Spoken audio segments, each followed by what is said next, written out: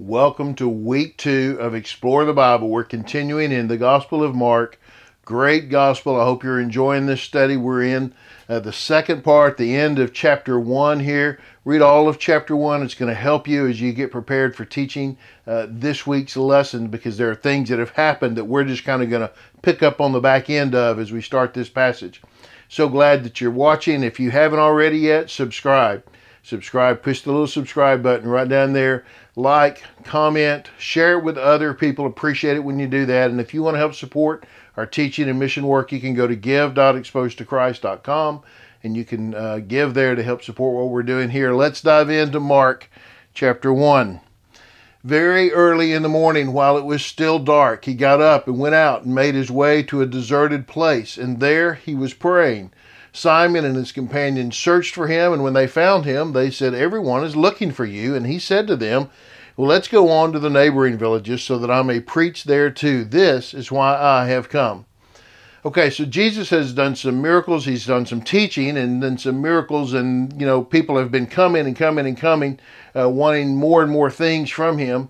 And so this day, it says very early in the morning, while it's still dark, he gets up and he goes out to this deserted place. He finds a place alone, and there he's praying.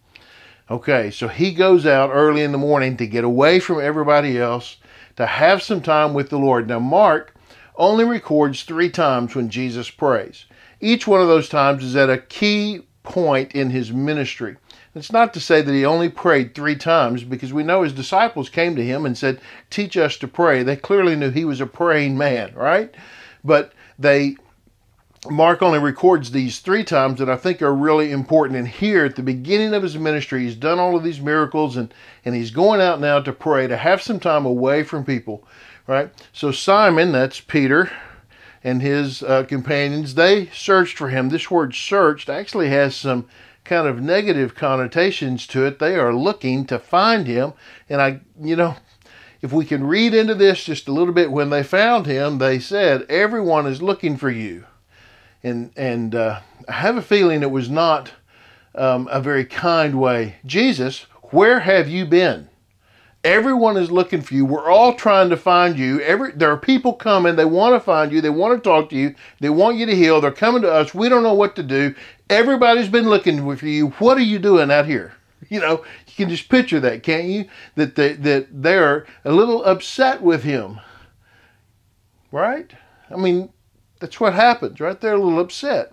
And I want you to see what Jesus does. Jesus says to them, "Let's go to the neighboring villages. Let's go to the other villages so that I may preach, because this is why I have come."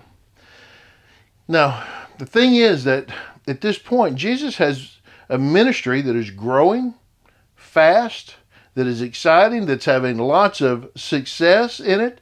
People are very drawn to it. They're wanting to come and be healed. They're wanting things from him, and his healing ministry has taken off.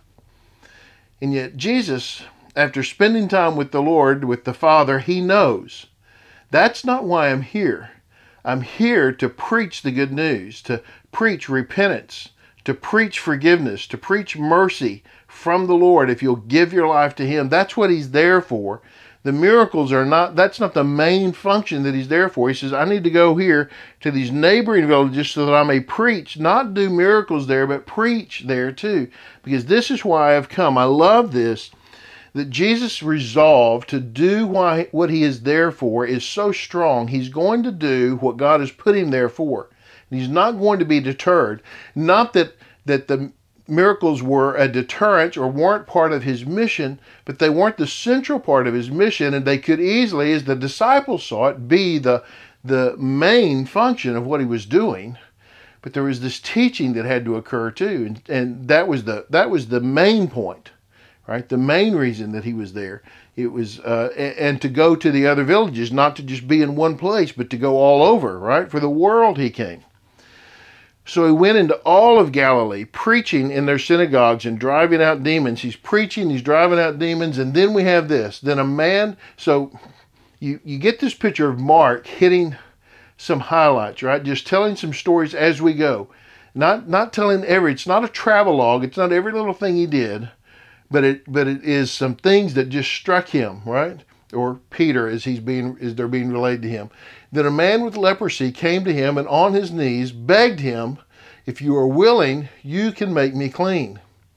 Moved with compassion, Jesus reached out his hand and touched him. "I am willing," he told him, "be made clean." And immediately the leprosy left him and he was made clean. Okay, so this man with leprosy comes. Now leprosy was common then, actually has become more common now somewhere in Florida, I think I've read, but leprosy comes. Now a person with leprosy, it's interesting that leprosy is never talked about being healed. You're talked about being made clean. Because a person who is a leper, because of this skin disease, cannot be touched. They're ritually unclean. They can't go to the temple. They actually have to call out, as people get near them, they're supposed to call out, "Unclean, unclean," so that people know not to go near them, not to touch them, right? If you touch a person who's leprosy, then you can't go to the temple. You have to go through a ritual cleansing process. So this man comes, and I love this. He says, "If you're willing," to the Lord, he says, "you can make me clean." You can make me clean. Not you can heal me. You can make me clean. It's my favorite word in Greek that comes up next. Right here in verse 41, this moved with compassion is a Greek word, just one word, splagnizomai. And splagnizomai literally means the turning over of the bowels, or the guts are just turning over. It's the hurt that a parent feels when they see their child hurting and there's nothing you can do for them. You see them going through something that they just have to go through, and you're moved with compassion. You hurt, your stomach is turning over inside because of pain. That's what Jesus feels as he sees this man. And then look what happens. He reaches out and he touches him. He reaches out and he touches the man that you're not supposed to touch. He has a disease that you're not supposed to touch. He's got leprosy. He is unclean. And if you touch him, you're now unclean. But Jesus reaches out and touches him and says, "I am willing, be clean."